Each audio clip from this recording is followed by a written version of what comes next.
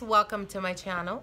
Here we are doing the end of the month love reading for all zodiac signs. This is going to be for Libra, Sun, Moon, and Rising. Let's see what Spirit has for you guys. I want to wish every single one of you guys out there a happy Hallows Eve. And let's get into your reading, Libra. Let's see what Spirit has. Your first card here is the 10 of Cups, Libra. Very beautiful card.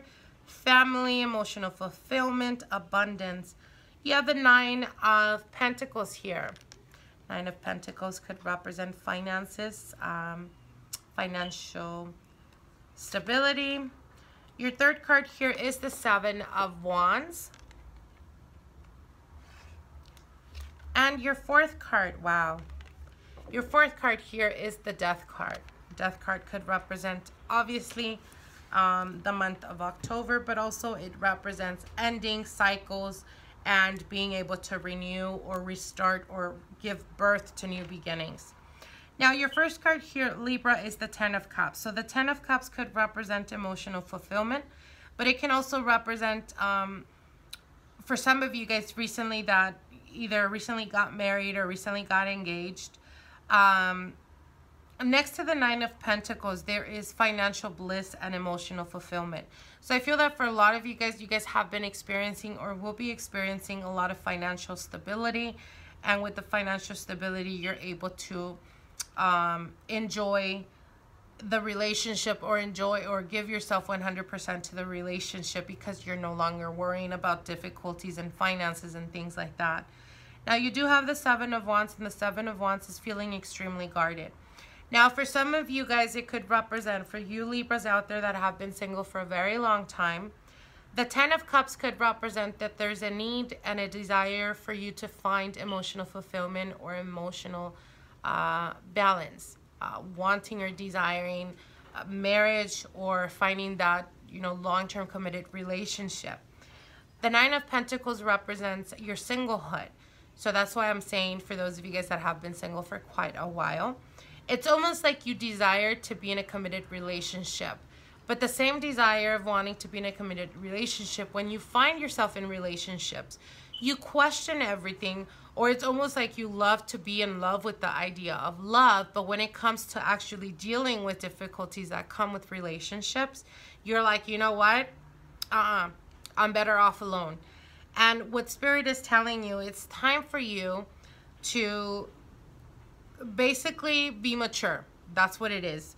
It's time for you to bring your guard down and to allow yourself to connect with people on an emotional level, because that's teaching you unconditional love, okay? And unconditional love is loving someone through their good and their bad, and being able to love them as a whole, not as an idea of what you think they are.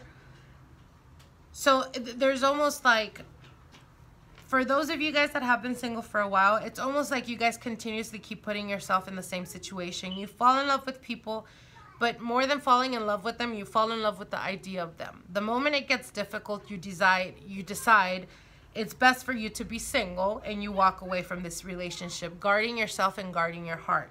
The Death card here is to symbolize that there's an ending to this. There is a need for you to grow and mature. There is a need for you to kill and end this fear that you have within yourself of ending up with someone that you're going to be unhappy for the rest of your life. You don't know that. So you cannot keep running away from love, okay? And the reason I'm saying that, it's okay if you want to be single the rest of your life. It's not okay for you not to want that, but also have the fear to actually step up and take it to the next level, because you're never going to find out. So that's what the cards are telling you. Now, for those of you guys that have been in a long-term committed relationship, you have the 10 of Cups and the 9 of Pentacles, okay?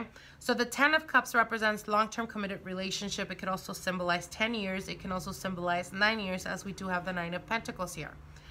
We have the 7 of Wands, and the 7 of Wands is getting to a point where you feel like you have to guard yourself, or like you have to protect yourself. For some of you guys, it could be that you found out that your partner was acting single, and this is for those of you guys that have been married for a very long time.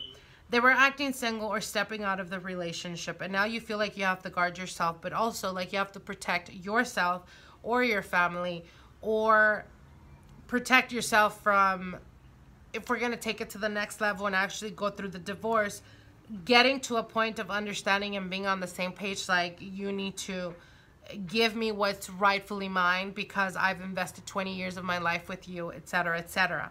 And the cards are here to tell you with the Seven of Wands, make sure to guard yourself in the sense of, if there is agreements that need to be done and need to be come together with the partner or the ex-partner, do it, but not in a way of bringing completely your wall down, because they will take advantage of this. And again, with the Death card, there's an ending to this cycle, so there is a need for you to release this, or finally, for those of you guys that have been in a long-term relationship and are finally dealing with the ending of a divorce, it will be coming through in November for you guys, okay?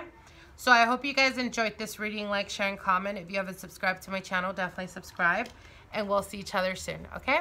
Bye.